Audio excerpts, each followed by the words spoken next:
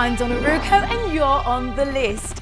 The rich and famous will pour into town this month for two high-profile events. Brian McElhatton takes a look around Phoenix. At number 1...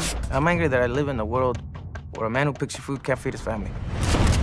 That, as you know, inspired farm leader Cesar Chavez to crusade for farm workers' rights. And tomorrow, Hollywood comes to the Orpheum to premiere a movie that tells the tale. This is what we came here to do. You'll recognize stars like America Ferrera, John Malkovich. And while we don't know if they'll be at the premiere, we do know actor and director Diego Luna and the son of Chavez are expected to attend. You can't oppress someone who's not afraid anymore. At number 2... Whether you can win or not in a fight that's important, get caught trying.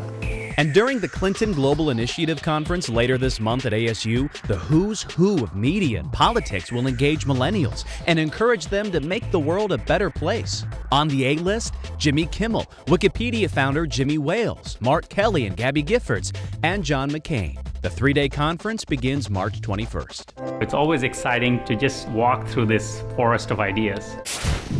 At number 3, They sure give me a look. here's a strange Arizona fact.